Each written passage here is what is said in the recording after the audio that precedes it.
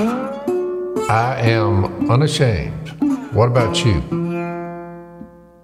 So welcome back to Unashamed. We've been talking about in between our podcasts here. I guess because in the last podcast Zach brought up about fire. The fire and the lack of enthusiasm, the lack of discernment, excitement and excitement from the disciples. They're going around, they're sleepy. There's two people being transfigured that were dead years ago, or Elijah. Which, by the way, so we're glad you're bearing with us in Unashamed Nation, because I think we spent 4 podcasts. We have camped out at the Transfiguration. Well, that's a place to camp out. It's a good place, though. It's a great study. This is a pivotal moment in Luke, and this is leading to Jesus's trek to Jerusalem, where he's going to prove what he predicted.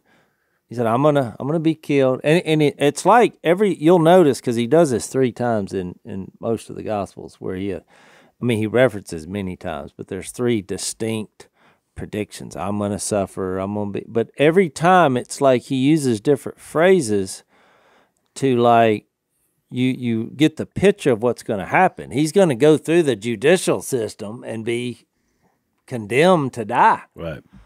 And so, the disciples are not getting it. And I made the illustration that it's not uncommon, especially, Christians have doubts. And I'm one who says that's a positive thing. I mean, the Lord allows you to do that. The story we're fixed to read, this is exactly the picture that you see. Right.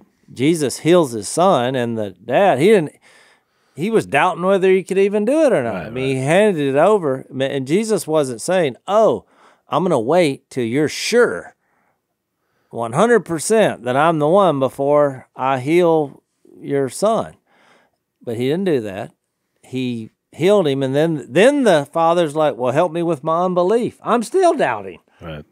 And so we were talking about how we try to combat that as speakers, and I brought up something that happened that I will never forget, and we were kind of laughing. This could be a new segment. It could be called Illustrations Gone Wrong. Or, as Phil would say, this is a DED. Don't ever do. So there was a guy that we're not going to mention his name because we're fixed to throw him under the bus. But he may be a listener now. That was a guy who went to the seminary with Al and I. He was an upperclassman, so I guess when we were freshmen, he was a junior. Yeah, he was. And a great speaker, and he was from Florida, by the way, Zach. Yeah. It wasn't Gordon Dasher, was it? So, it was my dad. No, it wasn't Gordon. So from time to time, these what they call preaching school students, they would recruit to speak. And even I said I'll never be like a paid preacher in my mind when I was just trying to learn the Bible. Well, we would all practice preach on each other in chapel. We would, but then every once in a while you got an opportunity in the big room. You would. You got called to the big leagues. The big leagues. It was like a call up. It's like AA, and then maybe you got that one chance to shine. So you really want to do it really good. And this is years ago, but and a lot of these people, it was hard to make a living when you were going through school, because they had it set up where you couldn't have a job and do the amount of work that was required. I mean, you went to school 5 days a week. 4 of those days were 8 hours, and then you had all this homework. The other day was 4 hours. The fifth day, that was they had a support system where you would try to go get support from people to, financially help you. And I was terrible with that. I couldn't ask people for money, so basically, I lived on just peanuts and playing cards. But so this guy, I was a little bit better at asking for money, Jace. That's why I lived a little better than you, and I became a preacher. Yeah, exactly. So this guy, and you got to remember at that time when you're in school, you're fired up, you're hearing all this Bible, and you're like, I'm fixed to shake this bunch up. So he gets called to preach at the big room for the main worship service. And he was pretty well the best speaker of the upperclassmen, in my opinion. And the most mature. He was older and married. He was older than us. And so he was just a very affable guy, and I think you're right. I think he got a shot. Down to earth, So what he did, was actually interning for the church too, so that's one of the reasons why he got an opportunity. So what he did as a side job was he was a roofer. Which I got into that, And so, man, which I missed that. You were talking that when Burley was on. I never knew you got into the roofing gig for a while. I did that for 2 years. I really? mean, look, I learned. That's a hard job. I'm thankful for it because I just do think that every young man needs to experience, what real work is. I agree. And, it's difficult. It was a worldly environment sometimes, because part of the crew, they're just trying. It's hard to get somebody who will work on, We could probably change our whole culture if we could reintroduce an apprentice mindset where every young man, especially, would have to go and spend some time working for somebody. Oh, yeah. We could probably change our whole Well, you probably don't know this also. I worked in construction, major construction of buildings and all for 3 or 4 months. And I'm going to tell you, they hollered at me from the time I showed up till the time I left and used every 4-letter word in between. From the moment I got there to the time I left, at least with the roof, and Burley had just come to the Lord and he was trying to get his life right. We were having a few spiritual conversations.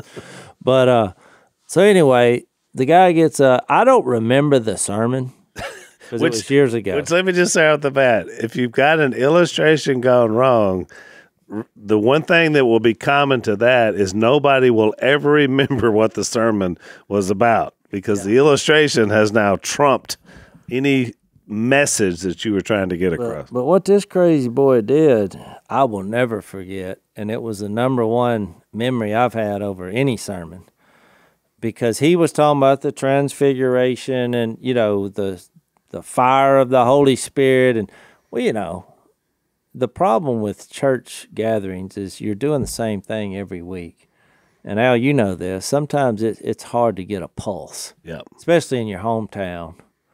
And this guy's full of, vigor. And so he had a contraption, huge contraption, up on the podium, and he had, like a black sheet over it. And so he unveils it. This is his... We're getting to the invitation thing here. So he's built his whole lesson up to this point. Now he's going to bring it home. He brings out home. Something that the equivalent looked like a end of a fire hose, and he ignites this thing, and it's a blowtorch about the size of a small vehicle. It's a roofing torch to heat the roof, right? Yeah. Yeah. And when he touched that thing off, look, I'm 3/4 of the way in the back. And this is a big room. Well, look, it was the equivalent to when the tongues of fire came and danced around. Because just He was the tongue. look, the wind, first of all, that hit me blew my head back. And the heat, my first thought was, I wonder if the people in the front row are still alive. You're pretty far back. So he's got the fire. He's pointed this at the direction of the audience. It's going over your head. It went the blowtorch, which is amazing. Because but they heat a whole roof, Zach. This machine heats a whole roof. This room is a big room. Supposed to being on the front page of the newspaper tomorrow. Yeah. And I thought to myself, 45 different people were burned to death.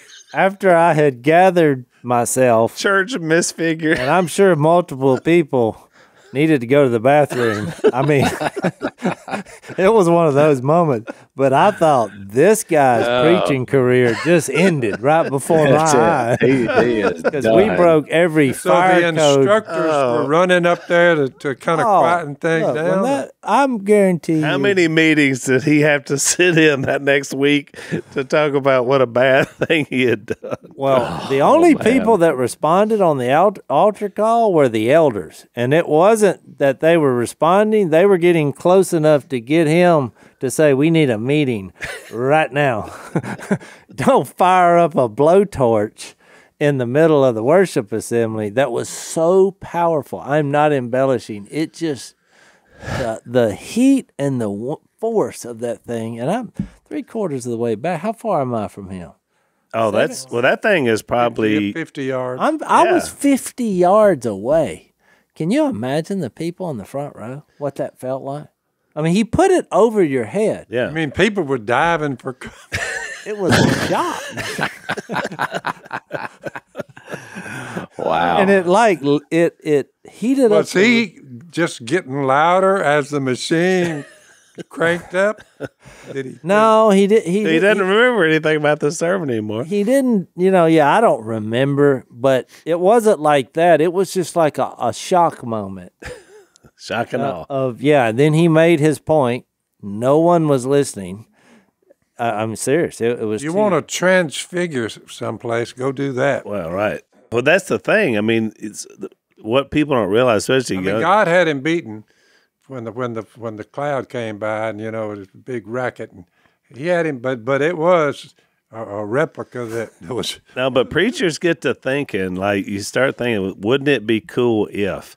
And almost every time those thoughts begin, and look, I've had them, At some point, before the sermon, he got to looking around at all of his equipment saying, Yeah. Yeah, I thought about that later. I thought they wanted you, I'm gonna get this much build of fire under them. Yeah, well, you're studying late. He actually brought the fire. Yeah. You're studying late at night, staring at the ceiling, and you're like, a blowtorch. You want a fire? We're gonna bring the fire. I'm gonna give you some fire.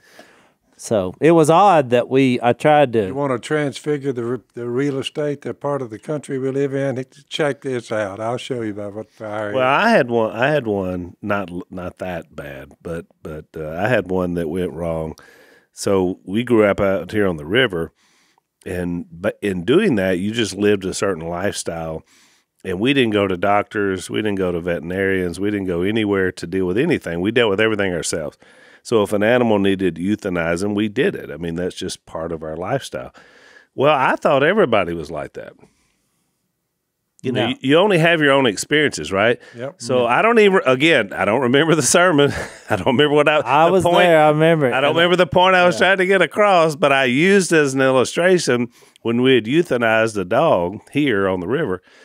And I mean, it was a firestorm. Now, in the moment, you don't realize it, but then afterwards, I got hammered by so many people in our church, mostly just little ladies. Well, it upset people. Everybody likes dogs, and they don't want to hear a preacher talking about one dying. That's right. That's the rule. I mean, you can add that, to the list. Oh, it was from that point a DED. Now, I'm clever enough, and I still got to preach here.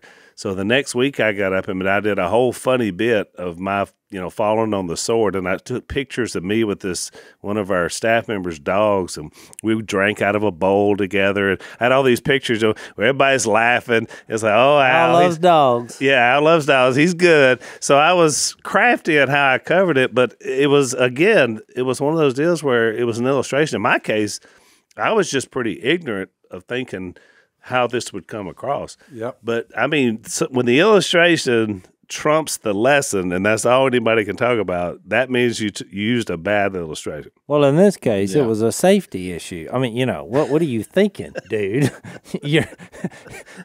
Something will heat an entire roof. Do not unleash that onto a crowd of people. But you see where his thinking was. It's like, well, what we're talking about is more important. Are you ready to die or whatever the illustration? I really do not think remember that's what he meant. his point. Right, but he's just like, the fact that you pointed it at the audience. That's if you had like a little flamethrower, I got to get that. You fire it up, you point it at the opposite direction, but to point it over the heads of the audience, that's a little extreme.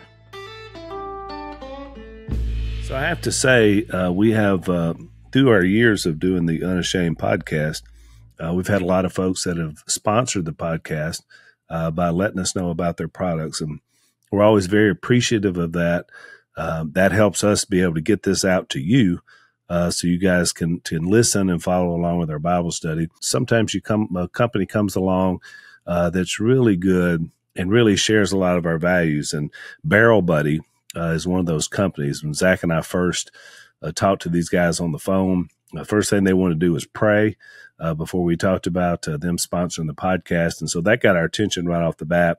the more conversations we've had. They're great Christian guys. They have a small company that started just like our company did, with really a need, a hunting need, and they saw it, and they went out and created a product to take care of it. And so that's their polymers that Jase has there in front of him. And basically, these white polymers will make sure your barrel is clean, fits any gauge, shotgun, fits any rifle and any pistol, and to make sure that you've got a weapon that's going to be safe, but also is going to be effective. So we want you to check these guys out. Great company. BarrelBuddy.com is where you go. BARREL Buddy.com.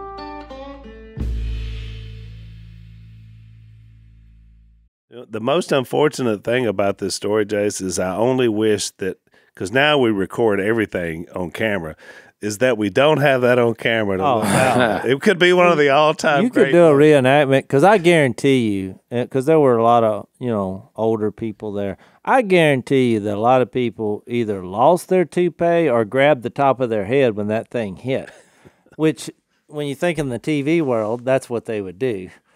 The guys up there, watch this illustration, shot to the audience, whoop, toupee comes off, people are sweating, because it raised the temperature in the room at least 20 degrees immediately. It was so intimidating.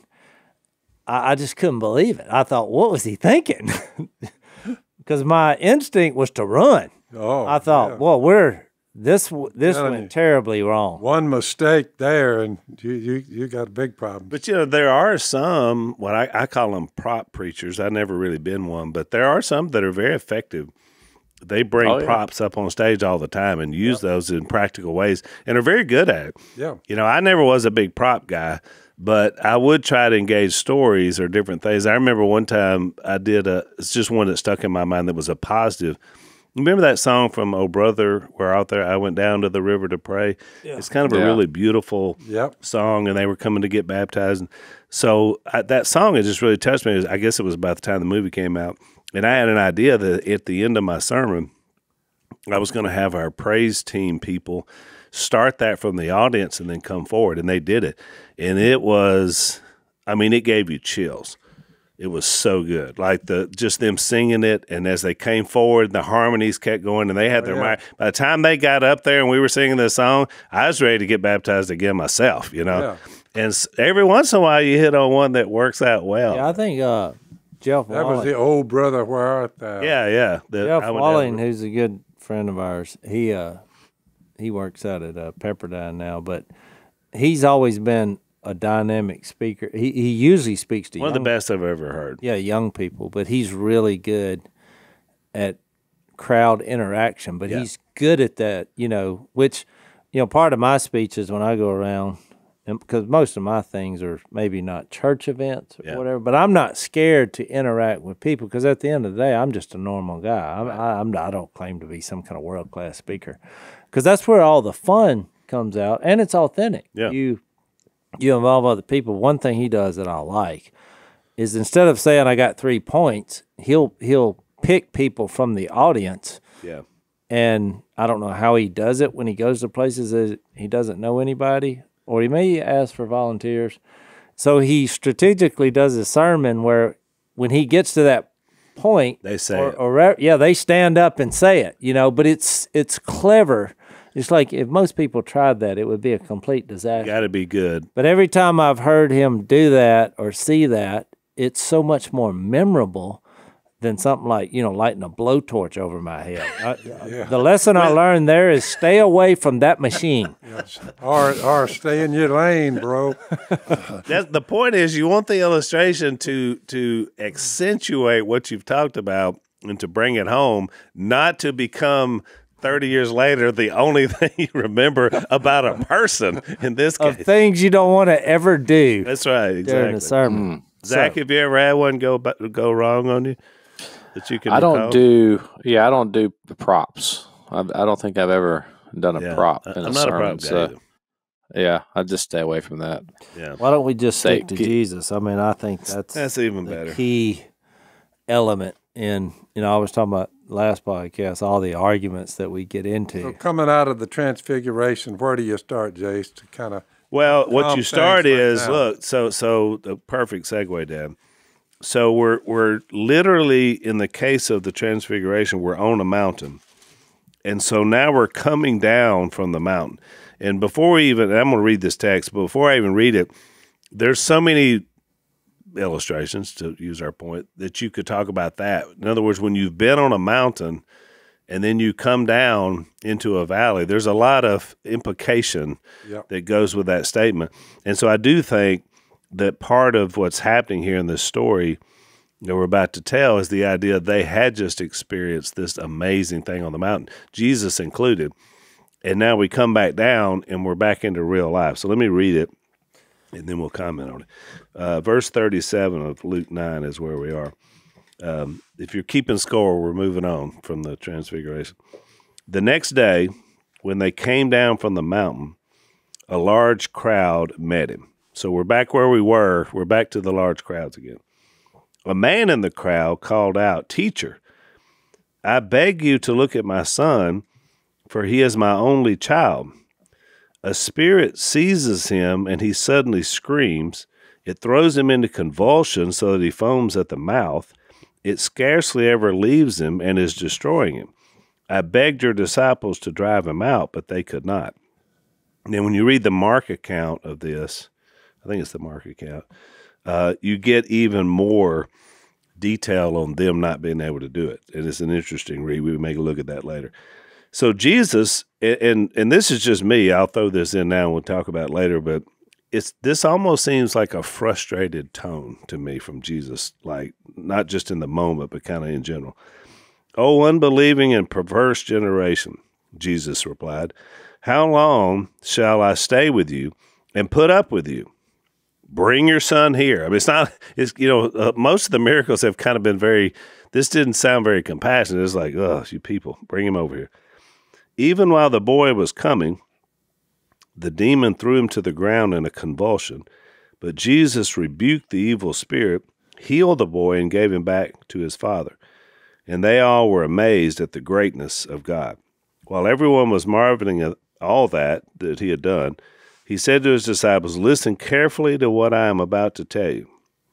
And now he goes back to what he told them before the mountain. "The Son of Man is going to be betrayed into the hands of men." But they did not understand what this meant. It was hidden from them, so that they did not grasp it, and they were afraid to ask him about it.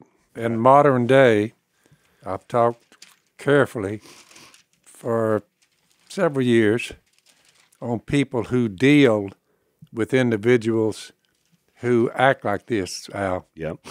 They're telling me, and that's 2023. Yep. Talk to the person. They're there. They're observing the human race. This kind of conduct goes on today. Yeah. I'm just going to say that to let people know, well, this is so far into what you get in these medical situations in these hospitals, and where there's people like this coming and going.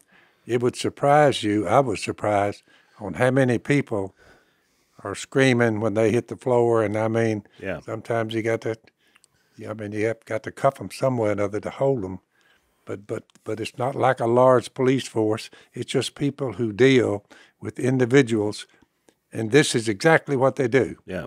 So well, and I don't know the end of the story and the true cure for it. We point people to Jesus. We try to, but a lot of this goes on. Never doubt it, including today. Well, you bring up a good point because we know it was an evil spirit because Jesus cast the evil spirit out. Right. A lot of people look at this passage in modern day and say, "Well, this kid just had epilepsy," because it's descriptive of an epileptic. And they're like, this is, and you'll hear a whole thing about, well, in the ancient times, they thought evil spirits were into everything, blah, blah, blah, blah, blah. But that's not true for this story because the Son of God kicks the demon out. This kind of conduct, trust me when I tell you, I have researched this thoroughly and talked to individuals who deal with this in this field of study. It's tough. It's tough. But here's the other thing. Luke, who writes this book, is a physician. Now, I don't know what they knew about epilepsy in the first century, but I'm saying is if there had been a medical explanation, I'm sure a doctor would have told us. What the doctor said was it was an evil spirit, and Jesus cast it out. And if you look over into the Mark account, the disciples said, why couldn't we drive it out? And he said, well, this kind can only come out by prayer. Yeah. Because they've been trying, remember, to cast this demon out, we're unable to do it. So, and the conversation is more, when he says, how long, Jesus in Mark's account in 9:21, he said, how long has he been like this? And the answer was from childhood. It has often thrown him into the fire or water to kill him. But if you can do anything, take pity. And Jesus is like, if you can, question mark, if you can. Yeah. If you can. Then he says, a very famous phrase that has been on many a sign outside a church building, everything is possible for him who believes. Which is, what's ironic is this guy, that was his problem, is he didn't believe, because immediately the boy's father said, well, I do believe, but help me overcome my unbelief. Which again, it's a strange statement. But what a statement. Let's take another break.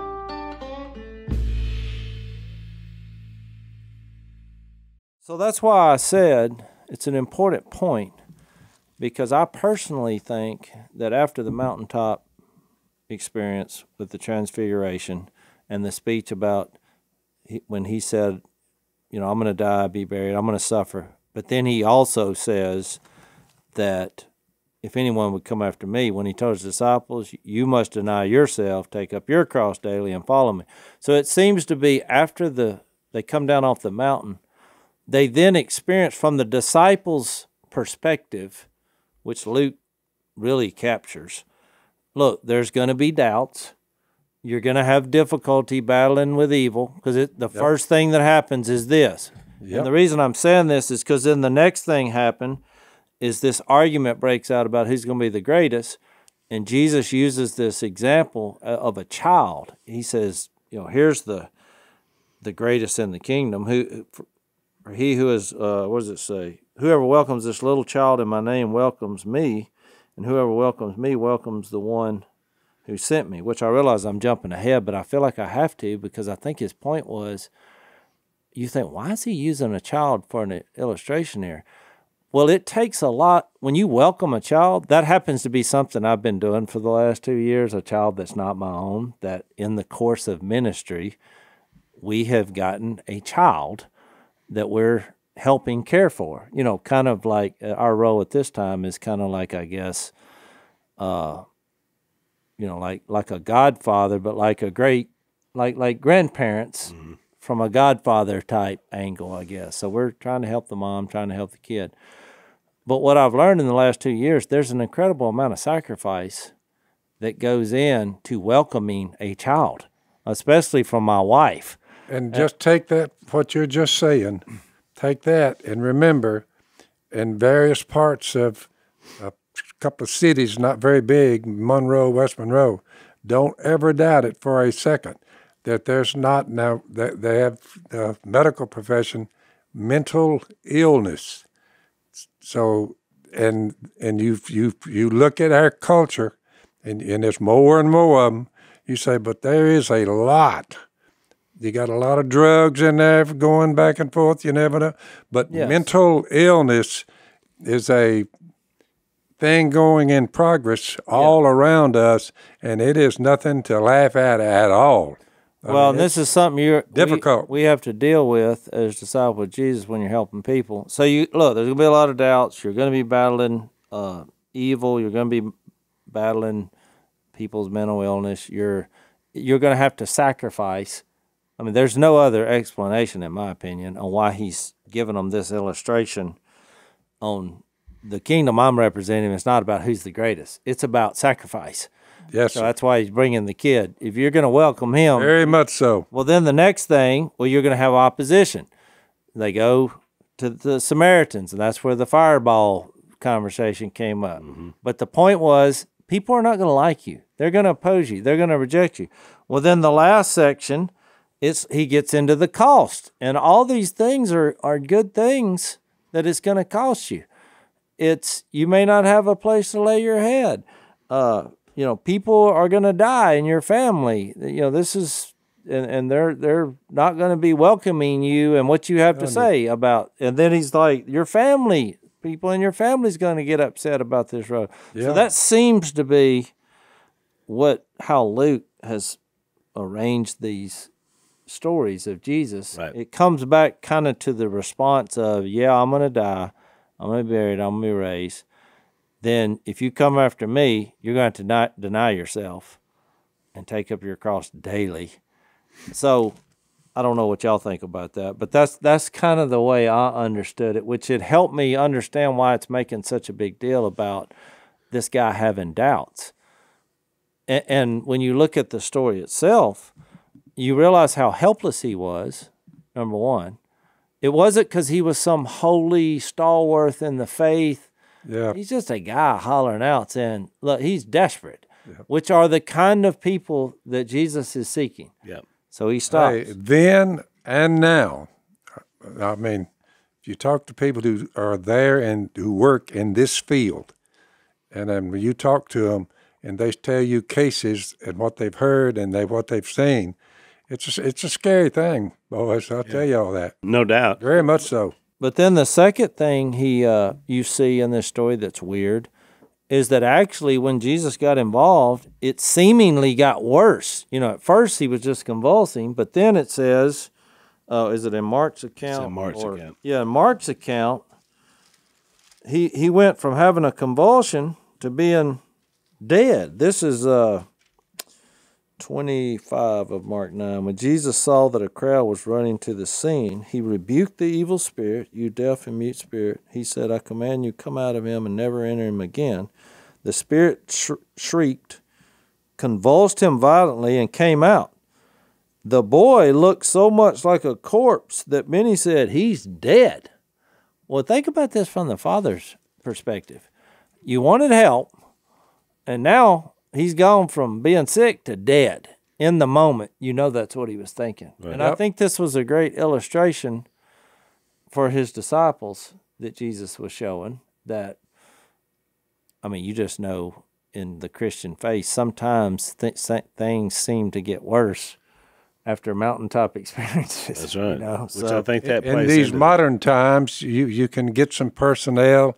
If you want to research it, I'll spend my being a doctor, I'll specialize in this particular field, the mentally ill or whatever.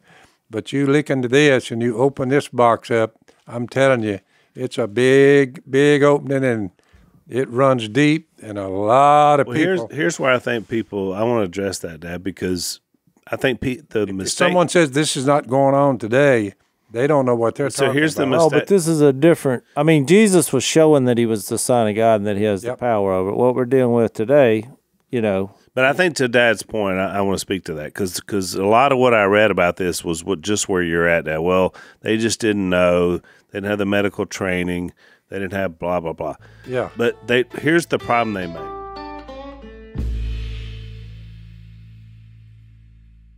Here's the problem they make. So they try to make it either or. In other words, it's got to be demon possession or this kid was an epileptic or this person had mental illness. Yep. What about both and?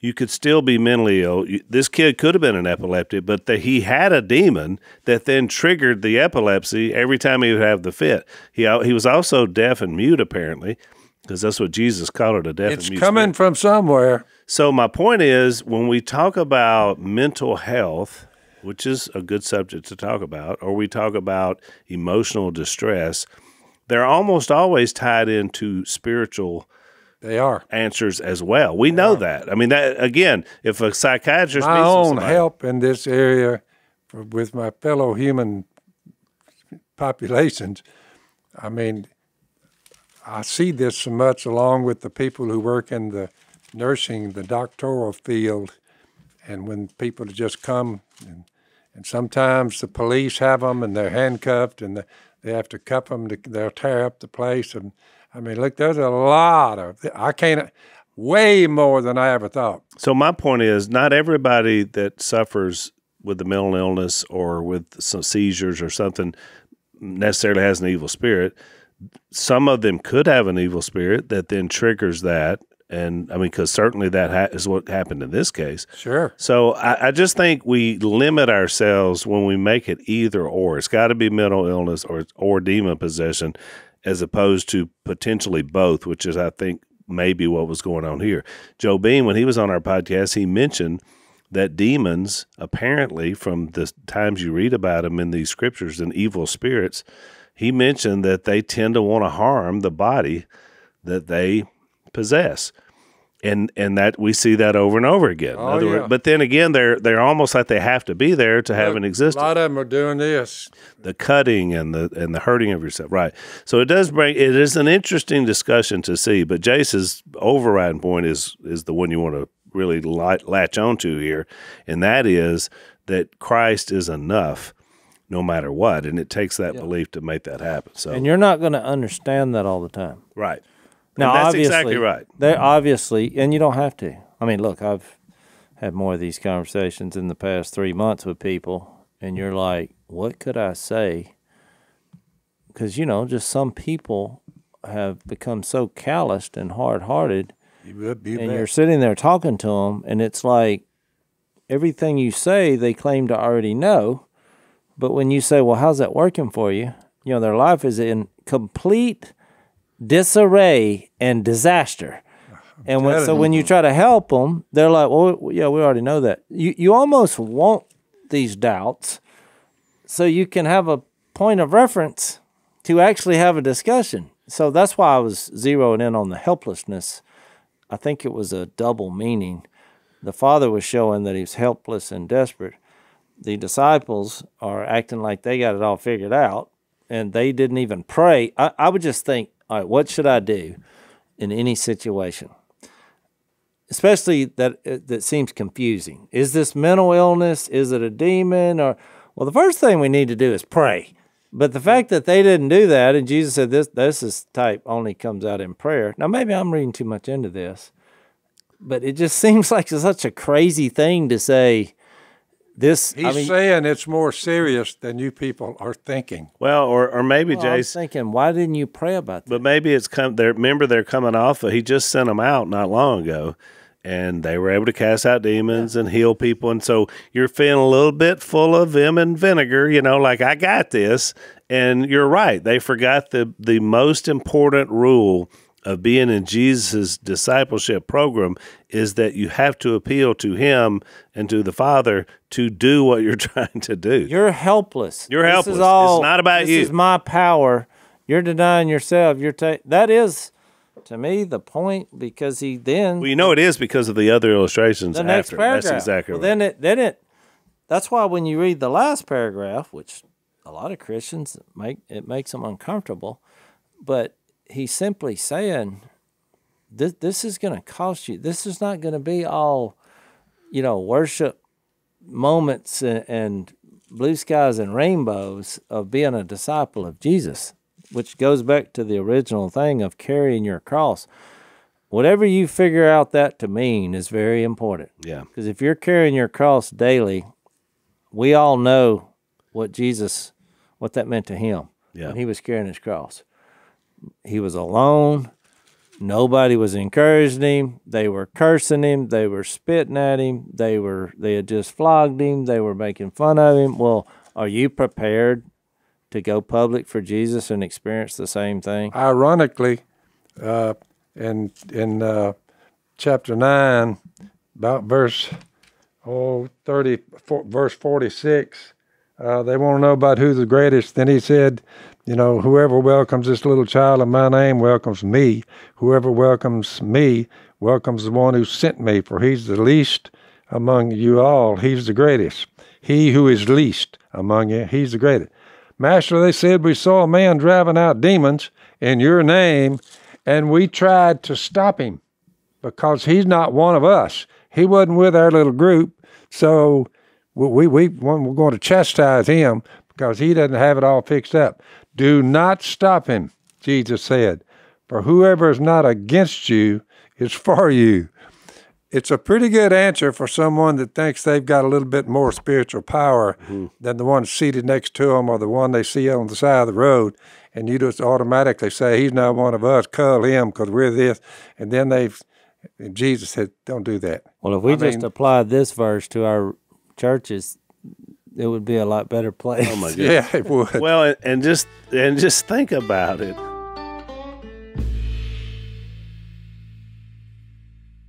I see somebody driving out demons out, you know what I'm going to do?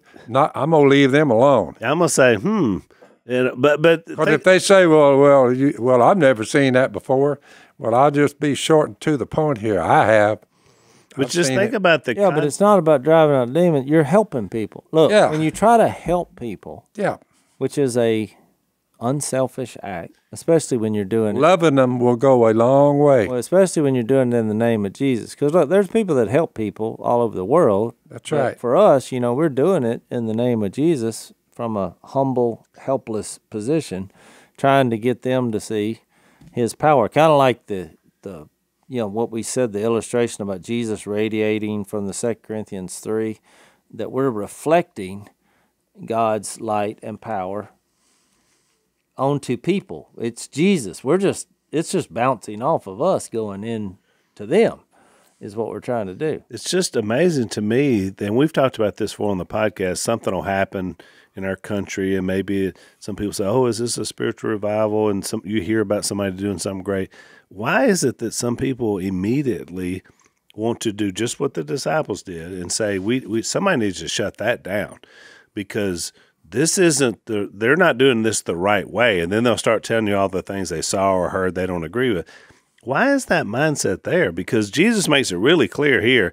It's not up to us to go around being the police of everybody's renewals and stuff that's happening out there. That's not our job. I mean, we're not qualified is what I get out of this. Oh, I remember just, recently when this big thing with Hillsong happened with the leader, the founding member was under investigation for child abuse or whatever. Well, he's dead now. I mean, we're going back 30, 40 years, and their model with the money, and there's been multiple, shows about it, documentary, because the world, when they hear something about a church being corrupt, well, they're fixed to make a show about that because it kind of feeds their narrative on one of the reasons. Everybody's a hypocrite. They're just everybody's a hypocrite and all.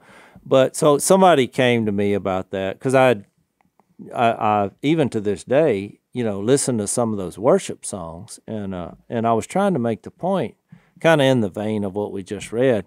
Don't ever doubt when Jesus is preached, even amongst things like that are going on, which, look, I hate to tell you this, is going on in all churches. There are people in the pews that are living in adulterous relationships and all this. I mean, the church is filled with hypocritical people. I think we all agree. If they came to our church and did a documentary on the hypocritical nature and go back 40 years, look, I'm pretty sure they can make a show out of it. Oh, yeah. People come in there. We got a show. So the point I was making is I brought up this song, and I said, well, I'll tell you this, because I was having an argument with this person. And I was trying to say, look, we can't police.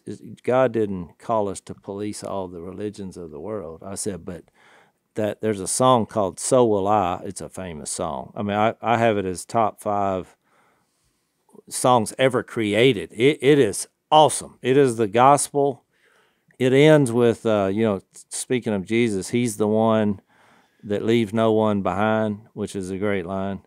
I know where they got that, Luke 15. But I just made a point to say, look, you got to remember the kingdom of God, and speaking of on earth, spirit-filled people that are part of the church. Luke 17:20, which we'll get to, says you can't see it visibly. It is within a lot of religious settings and a lot of settings that are dark as far as false apostles and immorality going on.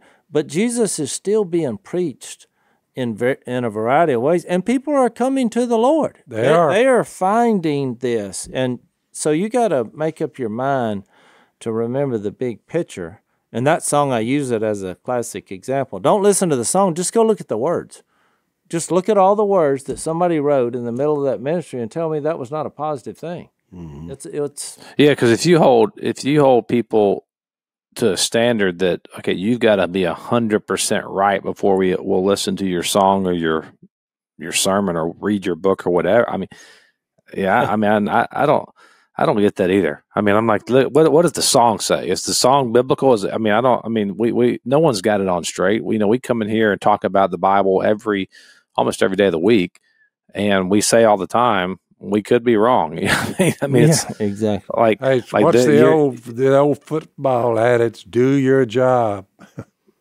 Well, what I'm saying is, if you go to YouTube and you look at a Hillsong song, well, right under it's going to be some preacher saying why they're demon possessed, and then right under that is going to be a show that Hollywood did saying that it's wrong. And I'm like, this is not the model when you read who Jesus is and what he did, because even in his own disciples, there were people, or at least one person, doing miraculous gifts that Jesus had given, Judas, and he was a million miles away from Jesus. Mm-hmm. Yep. Did that And got not worse. thwart everything he did?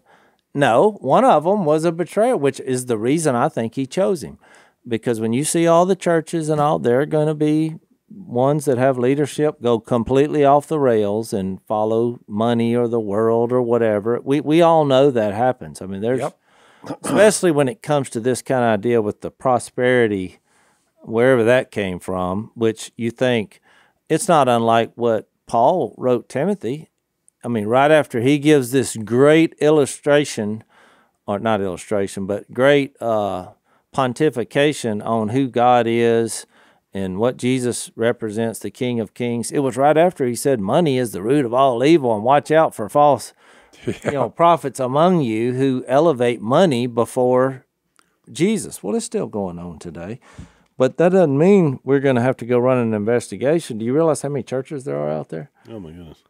You think you want to steal your joy if your job is to expose the hypocrisy in the church, and that's where you put all your effort, as opposed to make God famous and celebrate His glory. I mean that's the two. That's kind of the litmus test for me. Like, are we talking more about who God is? Or are we talking about more about who the church is and how messed up the church? I mean, church is messed up. I mean, no matter what church you've ever been to, That's right. You see how the sausage is made. It's not quite as, it's hard. I mean, you're trying to run an organization that's got a lot of issues and got personality differences and things going on. Not to say there is true stuff in the church that needs to be exposed. I just think that we're in a culture right now that it's like we just cannot wait to expose failure in the church so that we can discount it, and I just don't think that's healthy. I just think there's where I am is after being, in a church and basically working there for most of my life. Now that I'm not doing that as my primary focus, my vision has broadened to who the true enemy is and what he's doing to our world and our culture and people. And so I'm kind of like Jesus here. I want to focus more on fighting the true enemy, the ones who aren't against us, meaning that don't believe that Jesus is who he is. Well, and let's just fight that battle and not so much with the guy across the street. No doubt. I think that's why he's showing these illustrations. This is part of the kingdom existence. It's frustrating to run across groups of people where you're like, they're not doing this exactly right. And you have this moment happen here, and Jesus says, hey, if they're not against us, they're for us. Let's keep moving. I mean, we know what's right. Because, even at our church, when I said you could run an investigation, but one thing I do know is when sin comes out, it's confronted.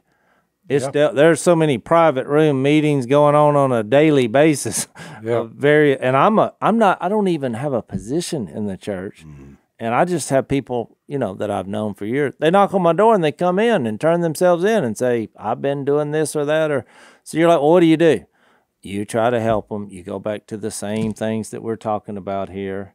And, you encourage them to confess their sins. And people are like, well, if you confess it, well, then everybody's going to know that they've been living a hypocritical life. Yep, that's the hand we're dealt. That's what God said. That's how we deal with it. I mean, it goes back to what he was saying. All things Yeah, are... they're cranking up a movie where it's about me, and it's the most pathetic thing you ever seen in your life. But if you want to see a pathetic individual on the big screen, it's coming up.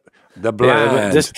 Clarification. The movie's not pathetic. The movie's great. The lifestyle movie's great. Woo, But Phil's but point there is over that, redemption. I said, man, that's downright embarrassing. But Phil, you're right. If everybody shared every rotten thing they did, and made a movie about it, well, nobody wants to see that. But that's how we operate in view of the cross and our helplessness and our humility and showing the power of God. I mean, let's face it, this is a newsflash. The church is a group of flawed people. No doubt. They're hypocritical in nature. You're not a hypocrite if you admit it. And the thing about it is, once you admit it, then you're out there. Because Dad, I would argue that the reason that you allowed us to make a movie about your sinful life before you turned to Christ, you're still a sinner. But the fact of how it drove you to Jesus Christ proves the point that you're willing to talk about what God did in your life. That means you're not a hypocrite. You are not a hypocrite. The underlying thing that hit my head was it was a question: Will it win people for Jesus? That's right. Will it help them? I'm gonna vote a big yes on that. So we'll that's theblindmovie.com. I'll play Zach's role because we're out of time. We'll talk a little bit more about this in overtime, this idea about the cost, because we just touched on it a little bit. So if you want to follow us over, blazetv.com/unashamed. Thanks for listening to the Unashamed podcast. Help us out by rating us on iTunes. And don't miss an episode by subscribing on YouTube, and be sure to click that little bell to get notified about new episodes. And for even more content that you won't get anywhere else, subscribe to Blaze TV at blazetv.com/unashamed.